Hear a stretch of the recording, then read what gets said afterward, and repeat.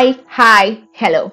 So it has been a long time since I came on the YouTube space, but now guess what? I am back and I am here to give you lots and lots of amazing Canva tutorials, hacks, tips, tricks that can help your design process seamless.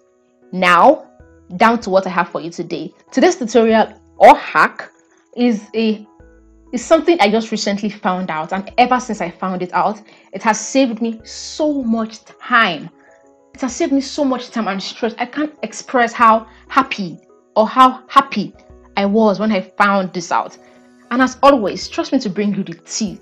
So if you have not subscribed to my channel, what you want to do now is to subscribe so you do not miss out on Canva hacks, tips, tricks, tutorials wherever I drop them. Again, please subscribe and share the good news. Share my channel. Let people hear the good news. So let's go down to what I have for you today.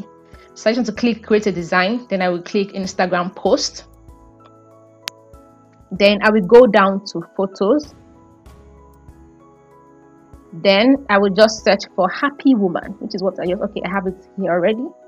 So I am just going to search for happy woman. So what we're trying to do today is to get images within the same collection. So I'm going to show you how you can search for images within the same collection. For example, you are designing a carousel and you need images within the same collection, or you need images that are related. How do you go about that? That's what I'm about to show you. So we've searched for happy woman. I want to use this image. So what I want to do next is to click on these three dots. Then you see where I have the description where it says photo of young, excited, beautiful woman. I'm just going to click it and it will take me to another tab. Now that I am in another tab, what I want to do is to copy the text, that's the description, go down to Canva, the search box, and paste it. Now you see we have images that are within the same collection. We have images that are related and within the same collection. Oh my god, I really love this. And it has saved, I know this is going to save so much time, so much time. Let me know what you think. Have you tried this out? Did you know about this before? Now let's search for another image. Let's use this one. Again, I click on the three dots and click on the description. It redirects me to another page. I open it up, then copy the description, go back, and in the search box, I am just going to paste it here. Then search. Now you can see this. All images provided are within the same collection and they're all related. I think this is super cool, especially if you want to create carousels.